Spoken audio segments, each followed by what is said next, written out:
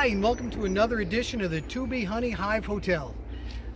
We're in July now, so we're getting ready for our first harvest. We're not going to be harvesting this week. We're going to be pulling some honey frames next week. But what I want to do is I want to show you what the honey frames look like in the Hive Hotel and what the honey frames look like in the Langstroth Hive. So we'll see just how the honey's building up, and we're all getting ready for that first harvest of early summer. Okay, so we'll get things started in just a minute. Okay, now we're getting ready. This week we're going to look over here where the Russian bees are, and you can see all the development they have on the bottom. Okay, so what we have down here, you see all this? That right there, we're going to see what kind of like honey frames. Hold on. I think these over here are honey frames, and I think these are the brood frames on this side, okay? And we just keep sliding these over. Keep sliding them over. Now here's a honey frame. So what we're going to look at, we want to look and see how the honey's developing, because remember, next week we're getting honey. Let's see if we're going to have enough. Look at this. Oh my goodness, look at all that honey. That's some good honey. This frame will probably leave for the summer to help them out, because it'll be a good divider going from the brood nest over to the honey. The queen won't pass something if it's full of honey.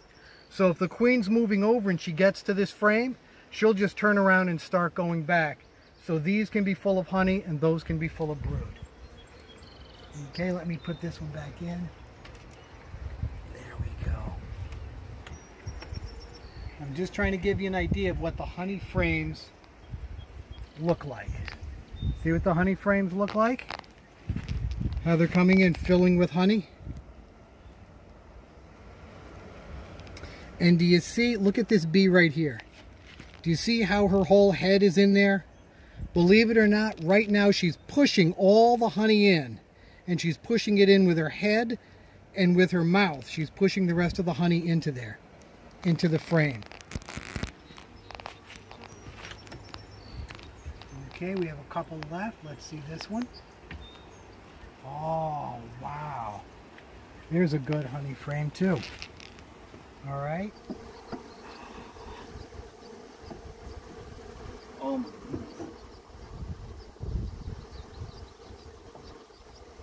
there's some honey in that. The weight of this one and the honey on this one, very nice. Heavy. Oh, I can see the glistening honey. Yes. Let me see if I can angle that. Okay. Looks heavy. It's very heavy. So we're okay with it. Let's see if we can move some of the frames over. And now I just want to show you, like this one is, they're pulling the honey in. And one thing I did for the honey frame is I kind of cut the bottom off so we have that size to have them keep working on the honey there. And all these bees, they're all depositing honey right now. Let me get a picture of them with their rears sticking out. They're all depositing honey. They're working hard today. Yep, and there's one. See that one right there? She's about to get ready to deposit some honey. She's looking for a place to put it. They're all looking for a place to put the honey. See, that one just jumped in there to start depositing honey. Okay? Oh, they're working hard.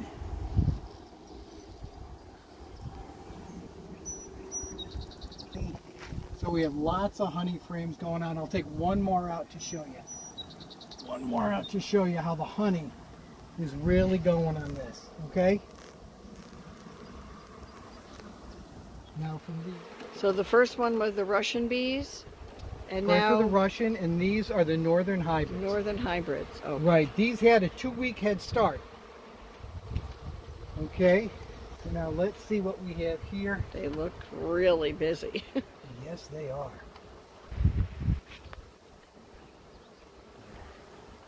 See, just getting a little bit out right now for them to see.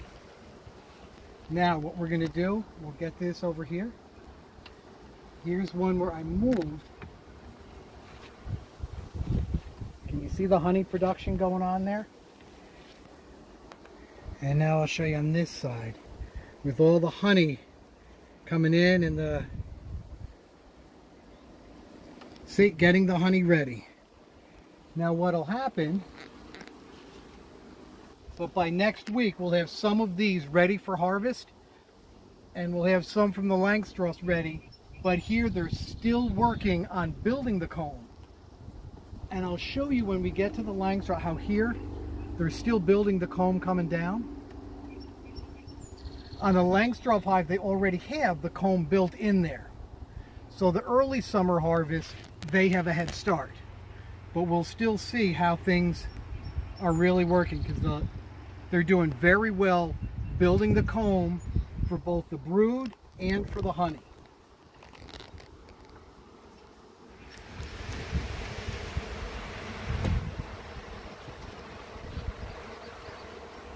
Okay, now we're going to get, it's a lot of smoke.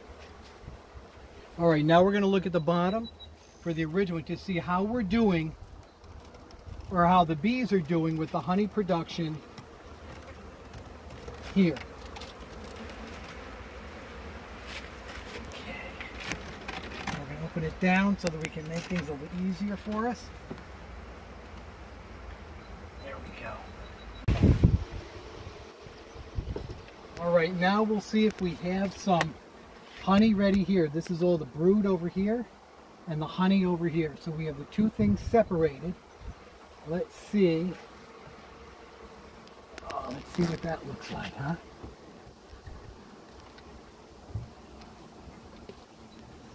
Okay. See how we're bringing the honey out? And we've got the honey coming in. That's looking really good. And we're just putting this down here. We'll put it back on top. That's just, and there's one of our ladies just over there checking me out. See? This is where you know they're not going to sting you. Okay, she's just looking for her own stuff there. There, she can fly away. All right, now we're going to go to the next frame coming over. This one's very heavy. If you can see how thick. Oh, it looks so thick, it's bubbling. Oh my goodness. It's like bubbling. Look at it on both sides, how thick and, oh, wow. Lovely. I'm going to put this one back because it's so heavy.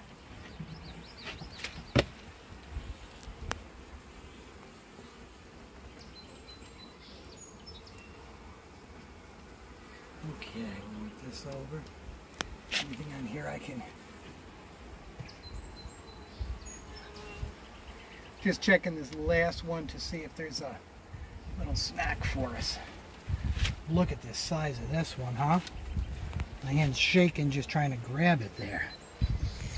Oh, look at that. Look at all that honey. Okay, I'm going to take a piece right from, how about, where should we take a piece from? Wherever it's less disruptive to the bees. Okay. Right up here then. Okay. Don't get stung. Yeah, right. Sometimes people don't like to share their lunch. Oh my good. Look at that. See it dripping down? Oh my gosh. Can you see it dripping? You break the cap or seal and there it is. Oh, look at it all dripping. Oh, I forgot to open it up. All right. Open what up? My veil. Let me put this back now. We'll eat it after. We'll eat it after.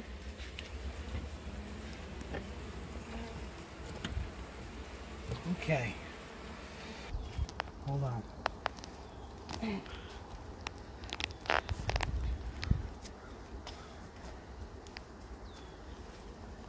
Gonna eat some? Bon appetit. Mmm. That's first fresh honey. Dripping on my fingers. Want me to save this for you? Yes. I'll get you another piece. Okay, get me another piece. All right. Everybody's a witness. He took all the honey. Now you can swallow the wax if you want to. Nah. I'm going to leave the wax. Now all that honey, if you look down here. Oh, look at it. Dripped all the way down. All this honey that dripped. The bees will go back and pick that up themselves. You can see the little drops. Okay. That came right out. Yes. So good. All right. Now let me You owe me a piece. put this back up. You can get a piece from the Langstroth hive. Okay.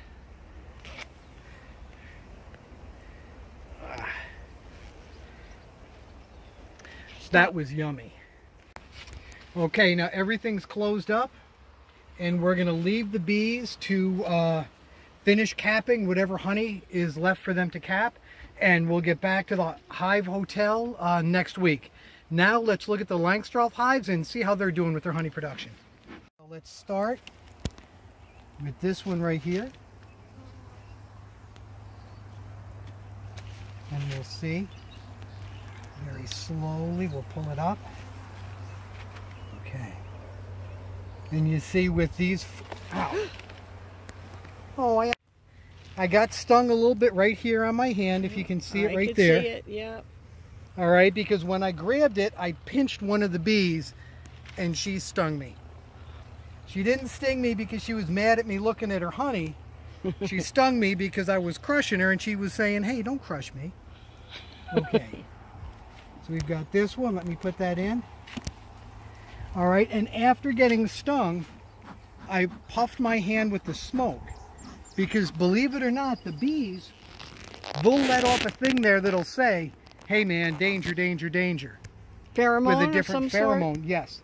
So by me doing that, hopefully the bees don't know that it's danger from my hand. We'll see. If they start coming at me again, I'll just put the gloves on. Okay. Okay? I just want to be able to show you one good frame of honey. Ready? Let's see. See how they're all over here? That's how they end up. Come on. Get out of my way. Look at this. All right. Look at that frame of honey. That's what we wanted to show you. Okay? That's how good they're doing. And if you look in, can you look in right there and see the next frame? See how good that one's doing too? So we have frames full of honey here. So next week, the early summer harvest will be ready, and we'll show you how we start pulling frames up for that and getting things ready. We're going to put all the pieces back on to let them keep going.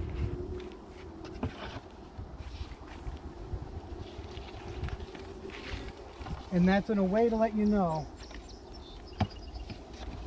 when people say to me as a beekeeper, do you ever get stung? We do get stung. And they say, hey, what does it feel like? And you say, it feels like a bee sting. Because you can see, that's it right there. Yeah, and it's starting to get a little Yeah. swollen. Usually it'll last for about 2 hours. Then it gets itchy. Okay, now let's get to the bee fact of the week. You know what? Since I got stung, let me talk about why do bees sting. That'd be a good bee fact of the week. A bee doesn't sting because it's angry. A bee doesn't sting because it doesn't like you. A bee stings only to protect the hive. It's like a little machine, and that's its job. It's either protecting the hive or it's protecting itself.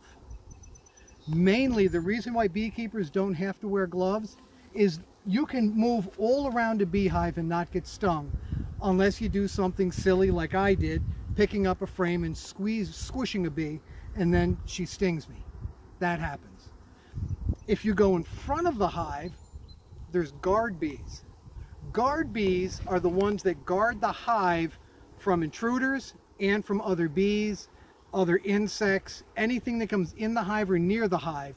It's the job of the guard bees to protect it. So if you're in front of, that's why I do most of this from behind. Back here, the guard bees are all out in front. I'm back here a guard bee could see me and fly back here, but that usually doesn't happen. If you're out and there's flowers and there's bees on the flowers, the bees do not want to sting you. They're working.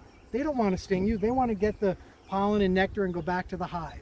If you accidentally squeeze one, squish one, or step on one, that's how you get stung when you see them out in public. Other than that, bees do not sting out of anger. Bees do not sting out of meanness. They don't hunt you down. Bees only sting if they feel they are protecting the hive, or if they feel they're getting squished. Or threatened. Or threatened. With bees in the hive, after they sting you, a big reason why they don't want to sting you, do you know what happens to a bee after it stings you? It dies. It can only sting you one time and then it dies. So they don't want to sting you because they don't want to die. They want to protect the hive. They want to fill the hive with honey and nectar, and they want to protect the queen, and everybody wants to have a good day. So now,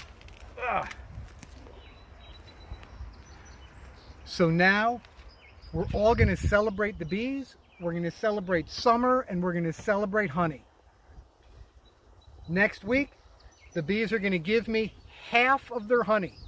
You only take half. The bees are going to give me half of their honey. I'm going to leave half with them, and everybody's going to have a great summer.